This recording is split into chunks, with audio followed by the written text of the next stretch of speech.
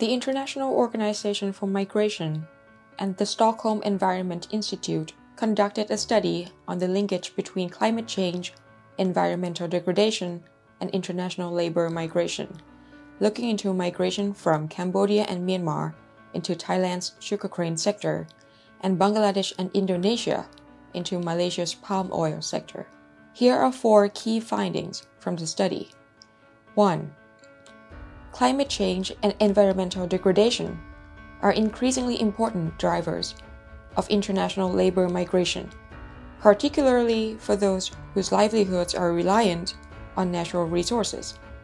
Climate change and environmental degradation increasingly add to people's socio-economic struggles, with crop yields declining, disasters destroying homes and farmlands, and infrastructure projects limiting people's access to key natural resources.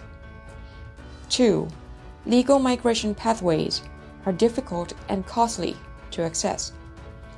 Countries' policies are crucial to ensure people do not migrate in distress, and to enable those who migrate to do so safely, orderly, and regularly, and find decent work abroad. 3. Working and living conditions, as well as the impacts of climate change at destination, shape the viability of migration as an adaptation strategy. Migrant workers were exposed to health hazards associated with extreme heat or unable to work due to floods. 4. International labor migration may support adaptation to climate change if it enhances the well-being of migrants and their communities of origin.